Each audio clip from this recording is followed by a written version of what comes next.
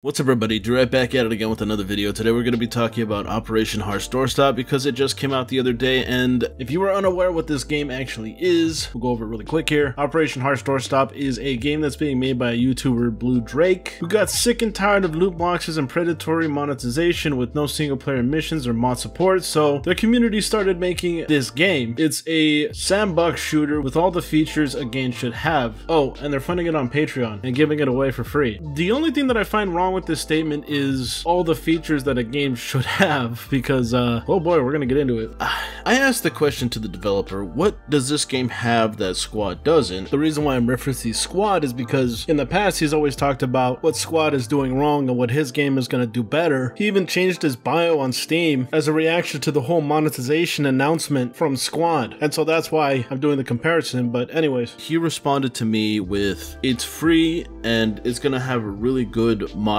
system that incorporates mods into the game if he deems that those mods actually fit. And I look at those two things as positives, but the big negative here is just the base content itself. And that's pretty much what we're going to be focusing on in this video today, the vanilla content. In my personal opinion, there's just not enough of a game loop to keep people invested for longevity. From what I understand, it seems like Blue Drake is really banking on that modding system to work, and I have to ask the question, are people really willing to wait for that to actually come along when they already have games like Squad, Arma 3, Hell Let Loose, all these other types of games? And well, I guess the answer is yes and no. Despite what people think, gamers can be very, very patient, but I just have to wonder how long gamers are actually gonna wait, and if they even like this system, because I keep getting a bunch of comments about how Drake is getting like cheap labor off of modders for just importing mods into the base game. I don't know if he's gonna be paying these guys, but if he does pay them, then it does kind of remind me of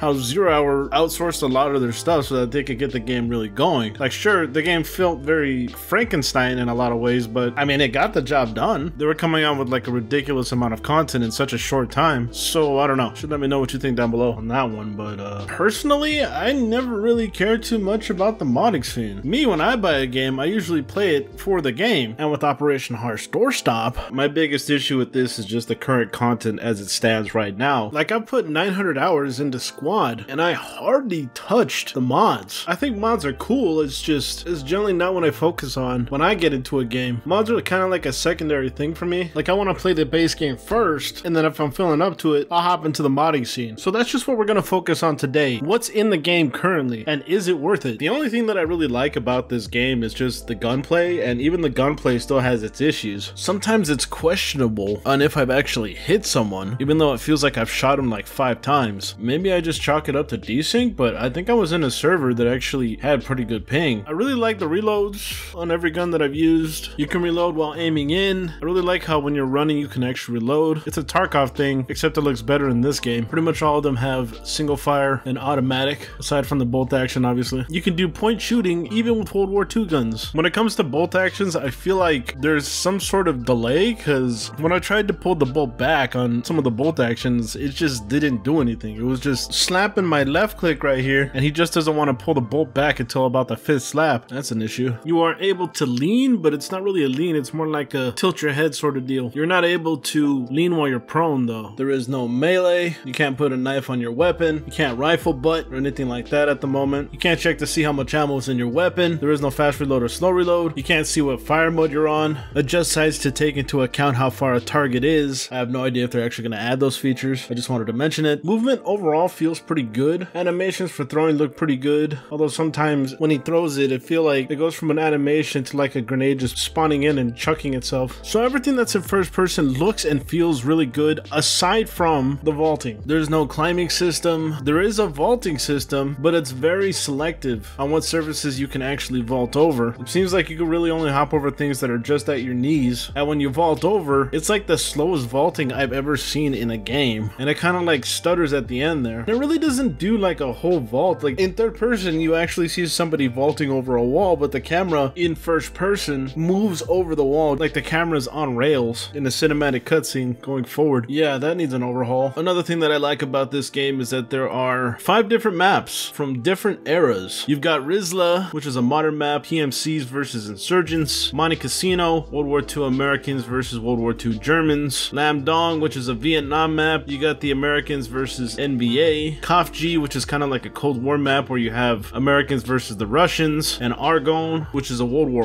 I map where you have Germans facing off against Americans. And I think the cool thing about this is that you can actually put any faction on any map. So if you wanted to, you could put a modern American military up against World War I Germans. It's an unfair fight, but hey, you can do it. I think that's something that came out of Battlefield 2042's Portal mode. Not directly inspired, but it's something like that. I think that's pretty cool. There does not appear to be a limit as to how many bots you can put on a map, which is a bit concerning. The only problem that I really have with this is that I feel like a lot of people are just going to do a whole lot of the modern stuff and not so much the World War I or World War II stuff. I'm sure there's people out there, but you're definitely going to see a lot more people pulling for more modern maps, and there's only really one at the moment. So yeah, that's pretty much all the stuff that I really like about the game at the moment. Let's get into stuff that I feel that it needs. There are no vehicles in the game. There is no construction to build up defenses or any fobs. No mortar emplacements. You don't have a commander to call stuff off map or do big bombardments. Here's a big one. There is no anti-cheat, which is a huge problem because when you're doing a free-to-play model, there's no way to stop hackers from constantly breaking up gameplay. The developers say to write your own anti-cheat scripts. It's up to the server owners to implement their own preferred anti-cheat, and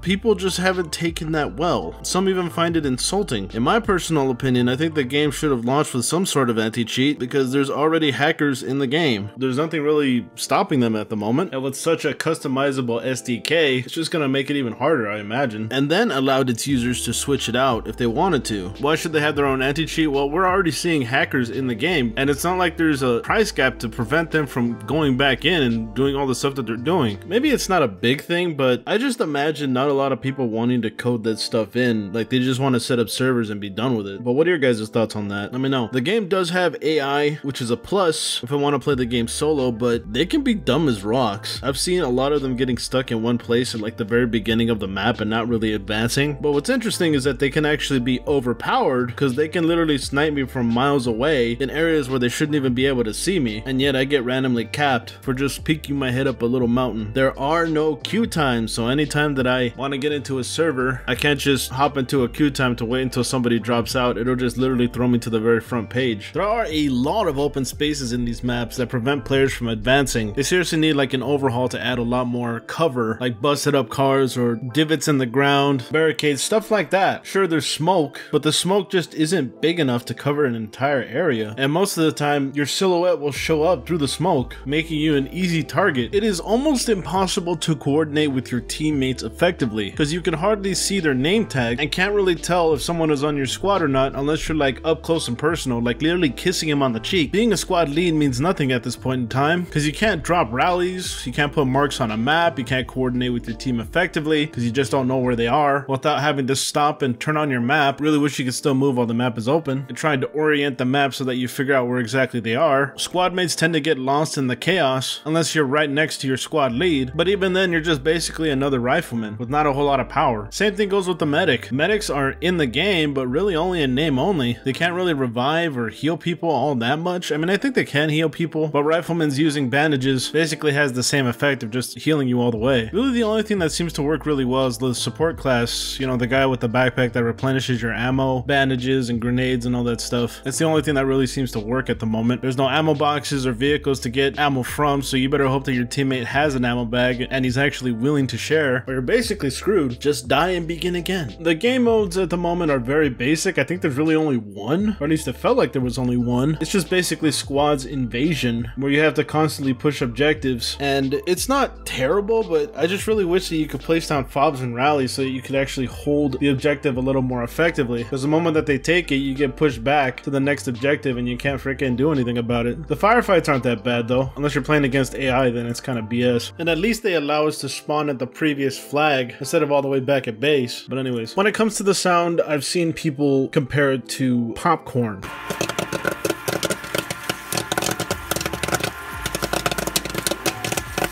And that's probably all you need to know, but what I'm trying to add to this is that it's not that great. It needs to have a little more of that weighty, beefy feel, you know? Guns need to sound like guns, and explosions need to sound like explosions. But sounds don't normally come in until the game is fully done, so I guess I'll give him a pass on that one. Visually, this game isn't stunning. I've actually seen mods that look better than the base game, and it does not bode better when compared to its competition. When you compare it to its competition, it just makes this game feel dated, even though it's in Unreal, which you could have fooled me. I know that gameplay matters more than visuals, but when the gameplay starts to feel clunky, you start to notice. Thankfully, the gunplay isn't that clunky, but due to the fact that there's just not enough of a game loop to keep me around, you start to nitpick a lot of stuff and then realize a bunch of things. And yeah, Operation Heart's Doorstop at the timing of this recording is a very basic shooter with not enough of a game loop to keep me invested for the long haul. I could see myself playing this for about a week and then waiting maybe a year or two to see if it's gotten any better. I've seen a lot of people compare this game to Squad's release, where they really didn't have a whole lot of stuff in the beginning either. In fact, I've actually heard that Operation Heart's Doorstop started with way more features than Squad. Whether that's true or not, I guess it's up to you. I've also heard people being very skeptical about the development of this game, like I said before with the whole modding thing, but then also people will bring up Warfare 1944, which, if you don't know, it was a World War II game with this like own unique style where it kind of looks a little pixelated, and the reason why it was like that is because you could do a lot more stuff with lower graphic kind of games, kind of like BattleBit, produced by Drakeling Labs and published by Microprose. I covered that game a while back and I even bought into it myself, because not only was the funding going to go towards this game, but it was also going to go towards Operation Heart's Doorstop. This put a sour taste in a lot of people's mouths, because all of a sudden I only saw that they were really talking about Operation Heart's Doorstop and not so much Warfare 1944. People started to notice that Warfare 1944 wasn't receiving any updates. Drake only seemed to be talking about Operation Heart's Doorstop. Turns out there was some sort of disagreement between Microprose and Drakeling Labs. We don't really know what it was on, but people speculate that Drakeling Labs just couldn't do a simple contract, and the other side claims creative freedom. I guess we'll never really know, but what gets people the most is that Drake told people to buy into this game, only for it to get abandoned. Now, it's not like a lot of people were losing a lot of money out on this game. The game was only like 10 bucks. It sucks, but I won't lose sleep over it. But still, he hyped it up and flaked out. I just felt like I had to mention this just to give context as to why people don't trust him. It might not even be his fault that Warfare 1944 is abandoned, so I'll give him the benefit of the doubt. But at least with Operation Heart's Doorstop, it's free to play, so I don't know if I really have that issue. But yeah, I'm pretty